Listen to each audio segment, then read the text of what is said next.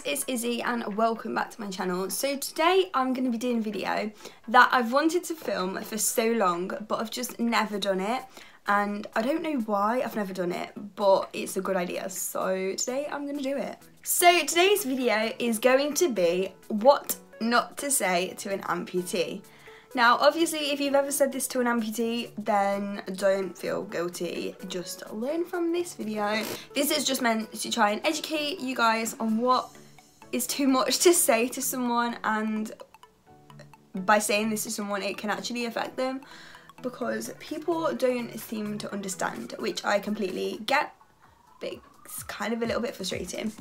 Okay, so the first one is, do you miss them?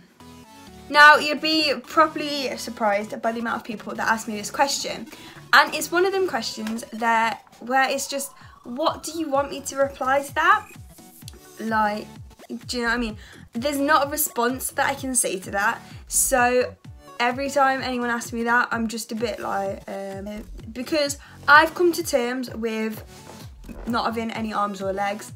And someone asking me that, it's just a bit like, so anytime anyone asks me that, it does really get on my nerves, so I'm not gonna lie. The next one, I don't really get this in real life, but I get it on all of my videos, and it's, if that happened to me, I would kill myself. Firstly, stop implying that my life is so bad that the only way to get out of it is to die, because it's really not.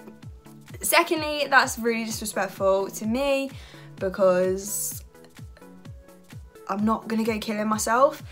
If you don't know what happened to me, I got meningitis when I was 7. I do have a whole video on that, but by getting meningitis, I almost died. So I fought for my life, even though, shocker, I fought to have my arms and legs missing, because to me, that is better than dying.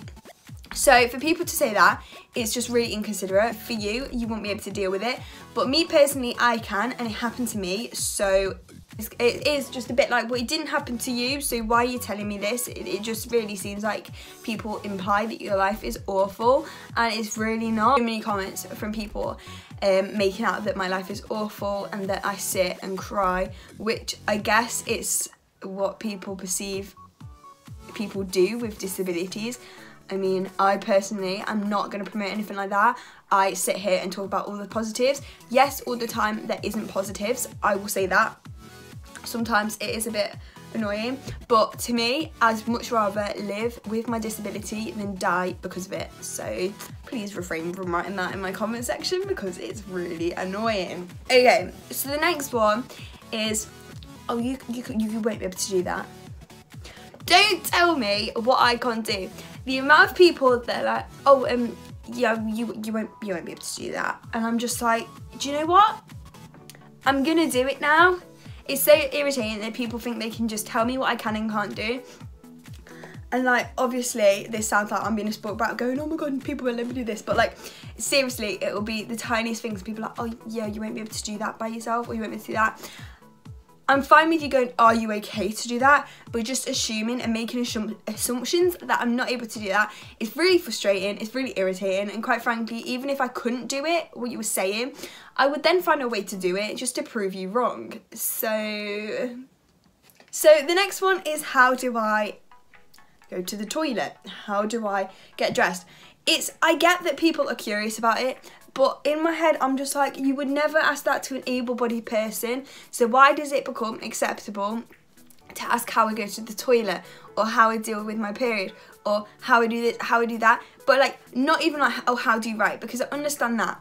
But questions that I just wouldn't be seen acceptable if you ask someone that was able-bodied, I don't understand why people just think it's acceptable to ask people anything.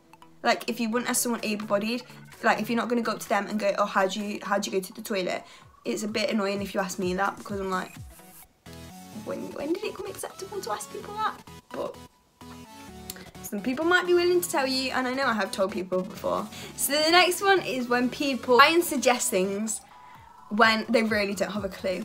Now, I get that people are trying to be helpful, but obviously I live my life as a quadruple amputee. So I think I would have tried everything you're suggesting, because I'm living it through my perspective, so it's kind of a little bit annoying when people that are completely clueless go, oh, have you tried doing this? Because I'm like, no, I haven't. Of course I have. So the next one doesn't really apply to me, but it could apply to other amputees. So it's what happened to you. Now I am so, like, I would tell anyone what happened to me. However, some other people might be a bit less willing to talk to people about it, which is completely fine, and you have to respect people for that. So maybe don't go up to amputees you see in the street and ask them what happened to them, because they might not like it. And I get it all the time, people coming up and going, what happened to you? But obviously I'm fine telling, but I get that if an amputee didn't want to tell people, it'd be a bit awkward in that situation if someone's come up to you asking you. Okay, so the next one is when people go, do you need help? And ask, like, oh, you need help. Like, I get that people are trying to be nice. All of these, well, not all of these, but some of these, I get that people are trying to be nice. But if I need help, I will ask for help. And I just find it a little bit irritating and almost undermining if people are assuming that I can't do things that I'm capable of. This next one is so irritating. If you ever look through my comments, you will see the annoying people that comment funny, what they think are funny jokes about my disability, such as, oh, high five. These people are not funny. They think that they've made up a great joke about someone that doesn't have any hands or doesn't have any legs. But hun, I've heard it all. I've heard every single possible joke there is about an amputee, because everyone thinks they're funny, thinks it's like, ha, everyone will be like, oh my god. No, just don't comment it.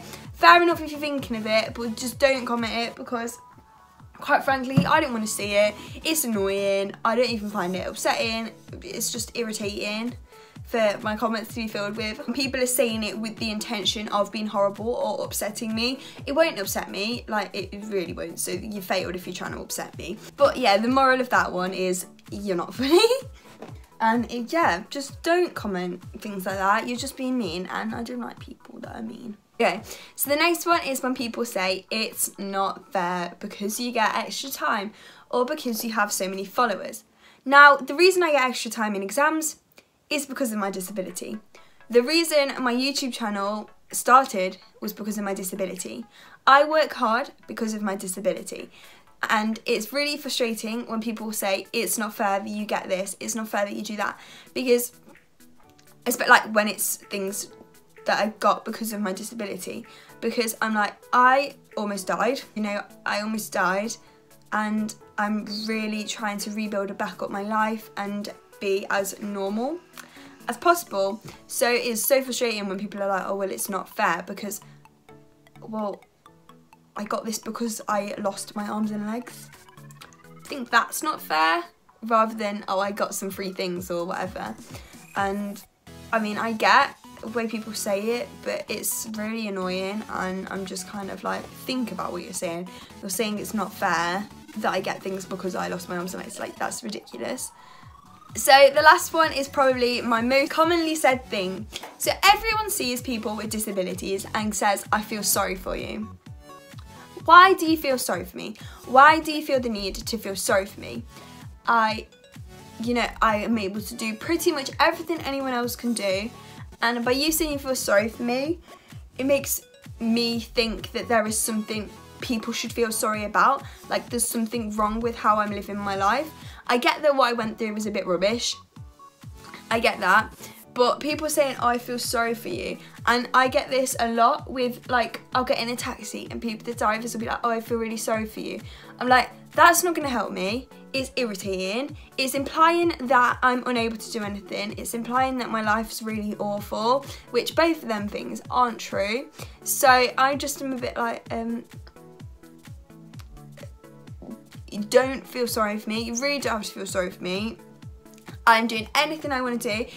What I'm doing right now is literally my dream, being able to make videos and have an audience that watch them, be able to help other people, be able to inspire other amputees to do whatever they can do, being able to go and talk to people. Like, they're all things I've been so passionate about, and I wasn't able to do that until I got meningitis. So I don't sit around all day. I go to school, I'm doing my exams. Help me for that. That's what you should feel sorry for me about. Do you know, I'm doing my YouTube, doing my Instagram, going around doing this. Like, everything I'm doing is amazing, and it's kind of a reality check into, oh yeah, you are disabled, when people are like, I feel sorry for you. But yeah, if you did like this video and would like other videos similar to this, then do let me know in the comments. If you did enjoy this video, make sure to like, comment and subscribe, and I will see you guys